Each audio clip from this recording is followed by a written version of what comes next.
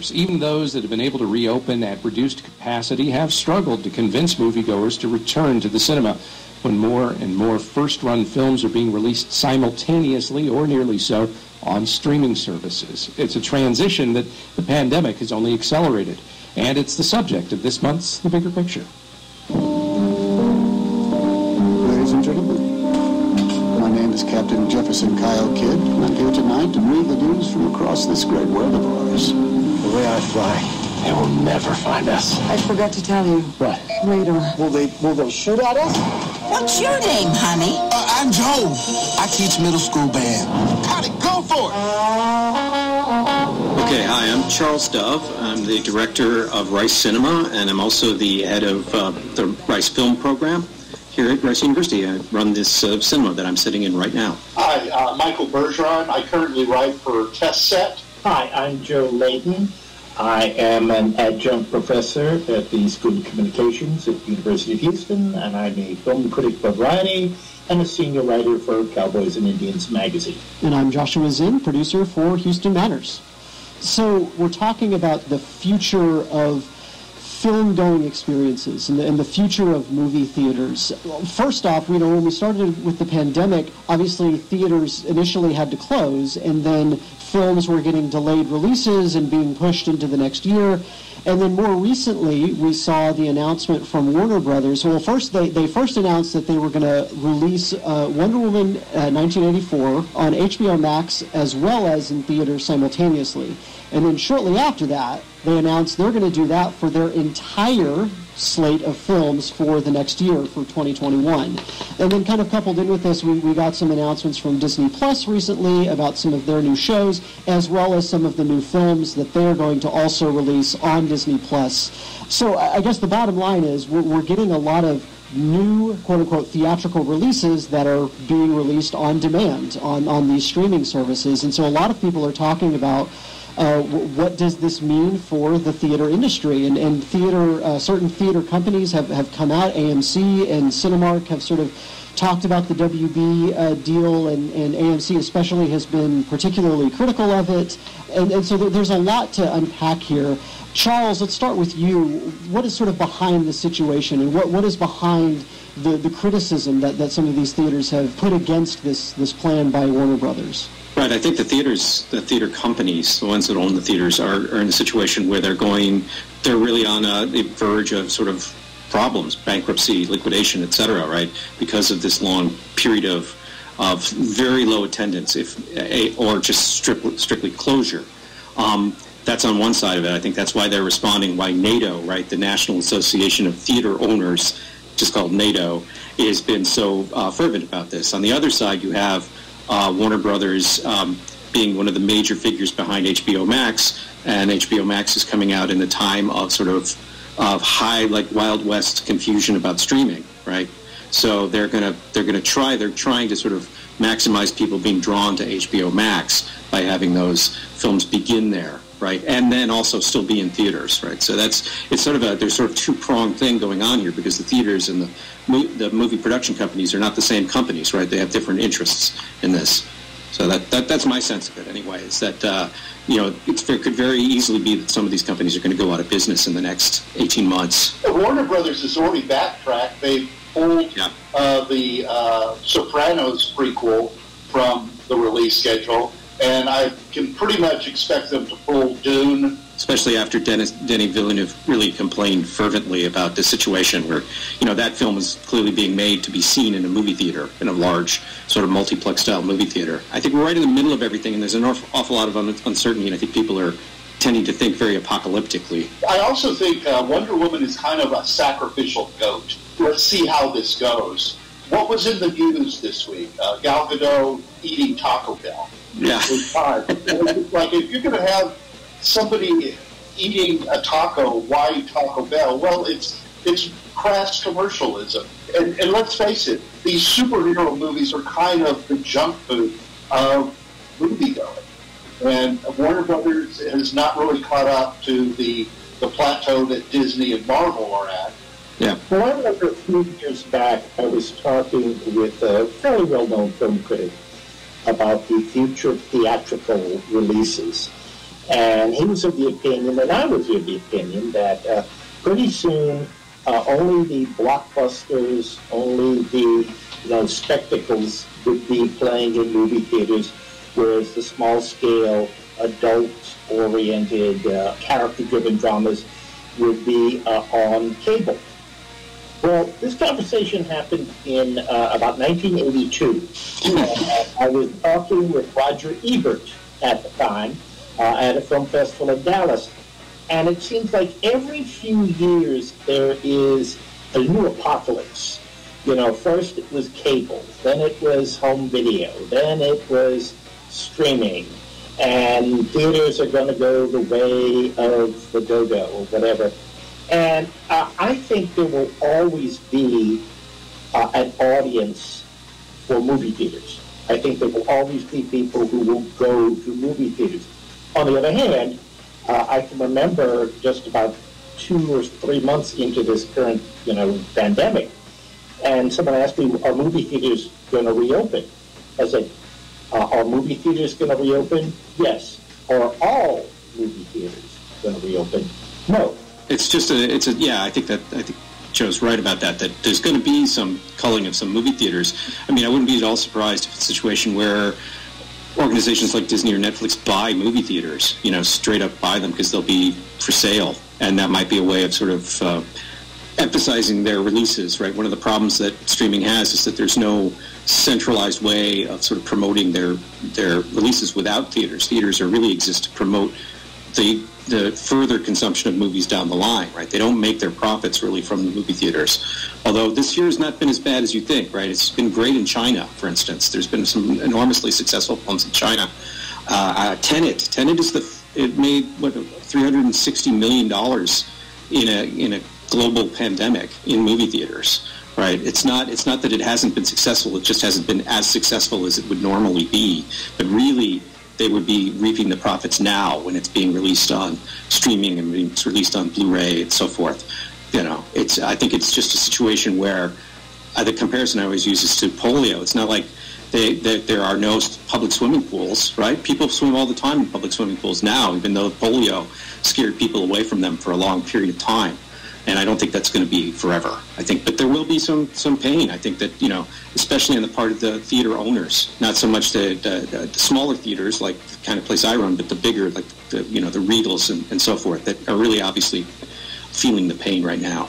Well, also, and I'm certainly not the first person to point this out, but after, the pandemic of 1918, 1919, we saw the Roaring 20s. A lot of that was driven by the fact that people had not been able to go out, had not been able to have good times, had, to stay away from this place and that place.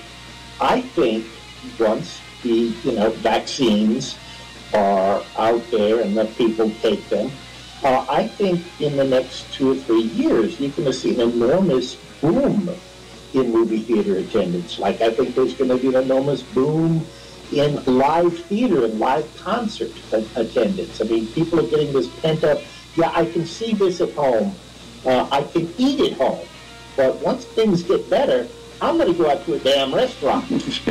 I can drink at home, but when this is open, when this is all over with, I'm going to go to the bar, and I'm probably going to close down the bar. Right. So, Charles, you referenced something interesting that I wanted to touch on, talking about, you were referring specifically to Denis Villeneuve and his concerns about Dune. You said Dune is a movie that is made for the theater. Streaming is relatively new, at least on the level that it's at right now, but we've had for a while a lot of original releases that have been made for streaming, have been released specifically on those platforms, Netflix, Hulu, HBO Max, whichever. And I'm wondering on the creative side of things and the way that films are made. I mean, what does this say about the future of that? Will we see more films be made with that in mind, or do you think, are there enough of those old school directors like Scorsese who are very much cinemaphiles who will continue to make films for the theater specifically? Yeah, I think, Scorsese's very elderly, right? Spielberg is very elderly. They've delayed his West Side Story film that was supposed to come out this time, Christmas time. I think there was a huge debate about Scorsese's last film when it appeared on Netflix, right? Netflix, and that it's, it also played in the theaters, and there's a just prior to the pandemic, there was a giant fight, right, within the film world between allowing films that have premiered on streaming services to be nominated for awards and play at Cannes. And Cannes in particular was very resistant to the idea of having Netflix and other sort of sources for films be allowed to present there. And it's sort of what's happened is this fed into that debate has been sort of amplified by the apocalyptic nature of the pandemic, I think, and it's really it's become even worse. But I think that somebody like Christopher Nolan is 51, I think. He's like a generation younger than Scorsese. He's going to keep making films like that. He shoots them on film. In Tenet, he actually bought and crashed a real 747. That level of expense in those films is really going to be really hard to be recouped in a television or a streaming context. And you can see that as sort of at work in their thinking and why they're so upset. Why they tried so hard to get people to go see that film when it did play in the multiplexes in the fall, because that level of spectacle can't be easily reproduced on a smaller context.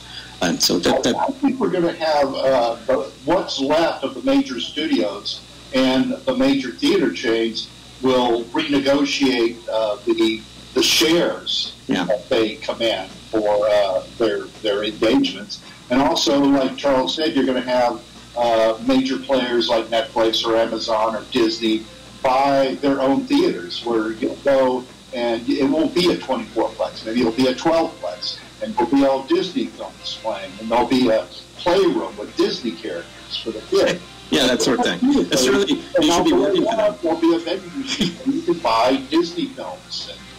And statistically, people don't go to the movies. The average person does not go to the movies more than 5 times a year. A true movie buff will probably go every week. It's the rare person who's there more than once a week. And that's not really the films that they're turning out. It's spoiling people. Why go back to a theater when you can just sit on your couch and watch it? But on the other hand, there have been some films that have been released in theaters during the shutdown, and I have been pleasantly surprised by the box office response they've had. I mean, they're not blockbusters, but Let Him Go, which is a very fine film with Kevin Costner and Diane Lane. It, by the way, was chosen as one of Barack Obama's favorite movies of the year, and it did open in some theaters, and it was, better received and made more money than a lot of the horror films and genre films that have been released in theaters. And this was definitely a movie aimed at an older audience. So even, old fogies like myself, they have this pent-up desire to go see a movie. And they go see Kevin Costner and Diane Lane in a very suspenseful movie. And I envy them because I had to see it as a streaming video before I interviewed the 2 stars. And I swear, the whole time I'm watching this, I kept thinking, man, I'd love to see this in a theater. I would love to see how the audience would respond to this scene or that scene. And, I probably will have to wait until, Alamo Drafthouse brings it back when things are sane again. But I'm looking forward to that. So, Joe, you've talked about this, and I think you've kind of made the point that maybe it's a bit like Chicken Little, maybe a bit of sky is falling, hysteria over something that just has patterns like this. But I guess, 1, is it too early to tell, and 2, is it maybe much ado about nothing with people who are worried about the death of movie theaters? Well, if a new medium, a new way of entertaining people, or a new way of accessing this material would replace and, get rid of what's come before, if that was already the case, there would be no live theaters. There would be, no one would be going to football games because they can watch football games on TV.